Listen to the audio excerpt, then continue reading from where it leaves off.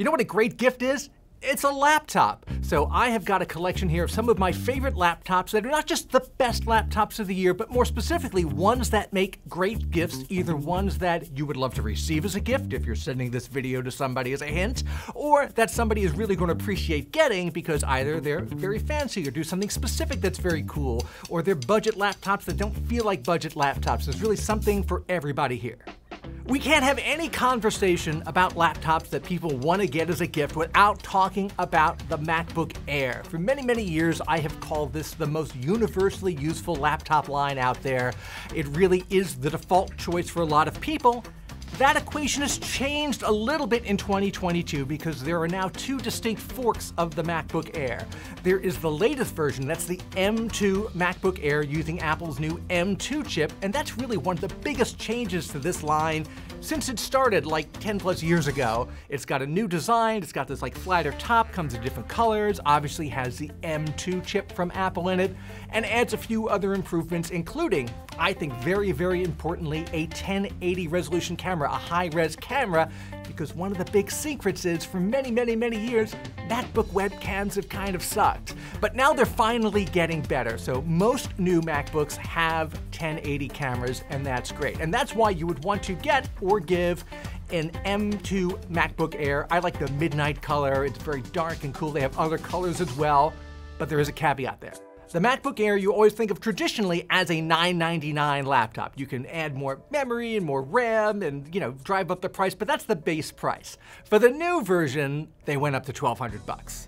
I was not happy with this, but I was happy that they kept the previous version, the M1 MacBook Air, which has a little bit more of a traditional MacBook Air look. That's still in stock. They're still selling that. That is still $999. And in fact, with either a student discount or a holiday season sale, you can usually get it for about $100 or so less than that. And there's absolutely nothing wrong with getting that M1 MacBook Air, the traditional design, still a very relevant laptop.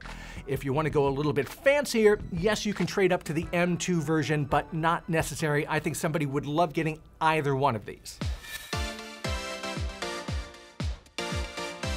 One of my other favorite laptops this year, a real discovery for me, is one of the least expensive products I think I have reviewed this year, but it is definitely one of my favorites.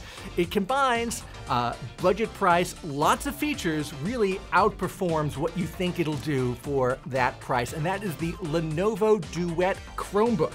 So what I've got right here is the Lenovo Duet 3. It is a Chrome OS tablet. That's kind of like a Chromebook, but it's a tablet. However, it comes with this clip-on keyboard, and it's got a little back part of the keyboard cover with a little kickstand on it. And unlike something like the Microsoft Surface, which is kind of the computer tablet that people always think about, in that case, you gotta buy the keyboard separately. This case, it's all included. So for $379, you get not just the Chrome OS tablet, you also get the clip-on keyboard and the kickstand in the back. And as a combination, I think it's a really great value. It's not the fastest machine out there, but it's a Chromebook. They're using it to go online, to use online tools, to stream movies, to use webmail, stuff like that, Google Classroom. And if you want to just watch movies or play games or something, you can just pop the tablet part out and just carry it around with you, almost like an iPad. And then when you're ready to do some work, you pop it into this keyboard cover. And frankly, for an inexpensive keyboard cover, it's really good. It feels really solid. It's not one of those like flexi keyboards that's really hard to type on. I would not use it as my all-day, everyday computer for everything, but as a student machine, second machine, travel machine, I carry this little guy around with me all the time. Even though I could take fancier, more expensive laptops with me, I love this little Lenovo Chromebook. Now, you can get Chromebooks that are fancier. However, cracking that fancy Chromebook formula has always been very difficult to do. If you're going to spend a bunch of money on something, you might as well get a fancy Windows laptop or a MacBook, but there are times that you want a nicer Chromebook. Acer has got one called the 714, and it is not only a regular clamshell Chromebook, it's got one of those 360-degree hinges, so it folds all the way back, which means you can turn it into a big 14-inch tablet, or you can set it up just with the screen in front. I call that kiosk mode. Great for watching movies. Maybe you're doing some cloud gaming, you got your controller hooked up to it, anything like that. Intel powered, so it's going to be as fast as a regular Windows laptop. And frankly, for about $700, it's going to feel faster than a comparable, let's say, $700 Windows laptop, which is still going to feel pretty much like a budget laptop. Spending the same amount of money, a Chrome OS system is just always going to feel faster and zippier because it doesn't have that operating system overhead running Windows. Two other really great things about this 714 Chromebook: it's got that 1080 camera, that FHD camera that everybody really appreciates. It's got a little stylus built in. It's got a little dock for the stylus that actually charges it at the same time. And these are really premium features that you would not expect to find in something at this price. And my last little bonus, battery life was really good. In our tests, which are pretty tough, it ran like 13 hours, which is frankly pretty good. Buying a budget laptop for somebody is definitely difficult because if you get something that's really inexpensive, oftentimes it's not great. Doesn't look great, doesn't run great. You could get a Chrome OS system. That's a great way to do it on a budget. But if you have to get a Windows system, a lot of compromises there. A nice way to get a really nice look and feel, something that is a budget laptop, doesn't necessarily come off like a budget laptop, still runs Windows, is the Microsoft Surface Laptop Go. When they say Go in a Surface product, that's the cheaper version. There's a Surface Go, Surface Laptop Go.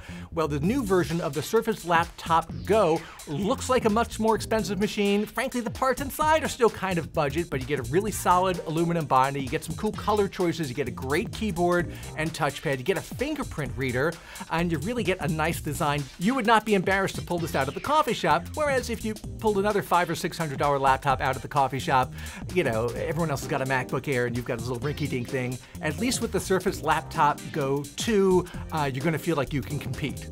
You know, the drawbacks are obviously you're not getting a super powerful CPU. You can get either 4 or 8 gigs of RAM. That's it. There's only options for this guy. But I do like that it's got a solid build, great keyboard. I like the fingerprint reader. So really, for $600, it does a lot right.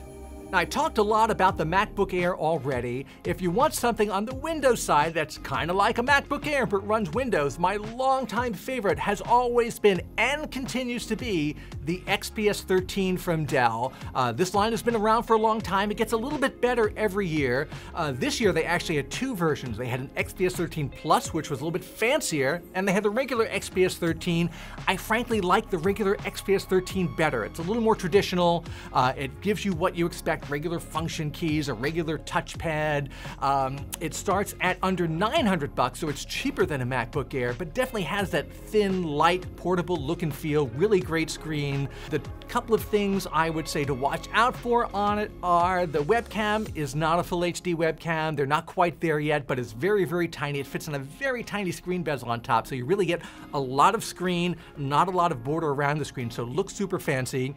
You got a couple of different color options, which is great, and it's very configurable. You could go $900, you could go $1,500, so you can get more RAM, a better CPU, all kinds of stuff to kind of customize it the way you want, but it is definitely my default go-to if you want something that kind of got a little bit of that MacBook vibe, but runs Windows. Other choices too, but I just love the XPS 13. There's even a couple of other versions of it that are also pretty good. XPS 15, a little bit bigger, you get some more options with it, and I'm actually very excited about the XPS 17, which I have used off and on during the past year. That's a big 17-inch version, but you can sneak in an NVIDIA graphics card in there, so it ends up being a great work laptop, big screen work laptop, but also a gaming laptop that does not look like a gaming laptop. And if you're looking for a gift that's a hybrid, works at the office, works at the coffee shop, works when you're gaming in the middle of the night at home, I love that XPS 17. One weird thing about the XPS line this year, and I first noticed it on the Plus, but it's also true of the regular XPS 13, they have gone down that road of taking out the audio jack. More and more laptop makers are doing this. I don't like it, you don't like it. Maybe they save 75 cents by not having an audio jack in there, I don't know. The phone guys got away with it, now the laptop guys think they can get away with it too. I don't love it. Now, to make up for it, I'll give Dell a little bit of credit. They include in the box a USB to audio adapter, and they also give you a USB-C to regular USB-A adapter, so you can still plug your stuff in, you just gotta carry a couple extra wires with you. And it's nice that they give them to you, you don't have to go buy them separately. Apple. Listen, getting somebody a laptop as a gift, that's a big commitment. It's got to be someone you either feel very strongly about, they're very special to you, maybe you owe them a lot of money or a lot of favors. I get that. Fortunately, I've given you here a wide range of ideas from a couple of $100s to a couple of $1,000, and in there, I bet you're going to find something fantastic. So you can look down below and find links to all of these reviews here and where you can get these laptops, and of course, stay tuned because we're going to have a lot more gift guides for you.